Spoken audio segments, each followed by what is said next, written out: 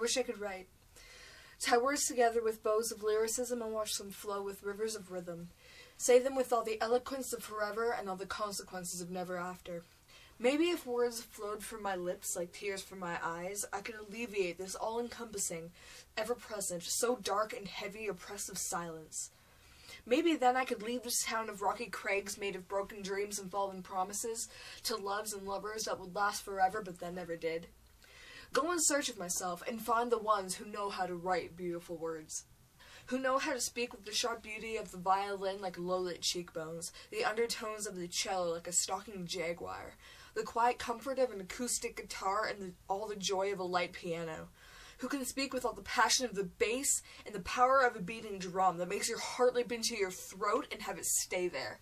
While all around you, words batter against your skull like the pounding river against the rocks at the bottom of a waterfall.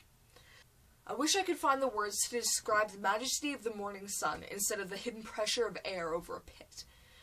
I wish this wasn't part of my blood system, as much a part of me as the brilliant Scots and the gorgeous Filipinas from across different oceans, brought together by a common dream that was crushed by genetics and infected by cynicism. How did my ace of hearts turn into an ace of spades? How did my joy of hours ago turn into this? Tar, sticking to the bottom of my feet, trapping me in place and stopping me from running, tumbling, falling towards the border.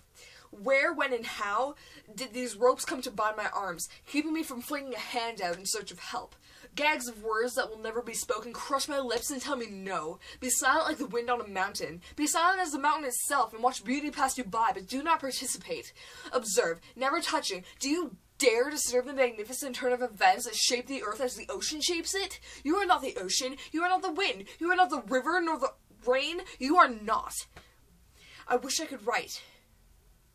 Feel the gag of unspoken melodies fall from my lips and sing a pretty little heart out. Broken and bruised by genetics, but healed and cared for by angels of the earth, not of the air. Watch as the ropes loosen and reach for a hand that will brush off the quicksand and empty the water from my lungs and fill them with air. Feel the tar slip away and make a mad dash for the ocean, for the seas of opportunity. Leave the entropy behind me and look to the sky, because it's not dark. The clouds will have parted, and it will be clear. It will be filled with hope and joy and so much feeling that all oppressive, dark, and stormy weather will be long forgotten. And there, on the boat that will take me to destiny, will be the words, and I'll have finally found them.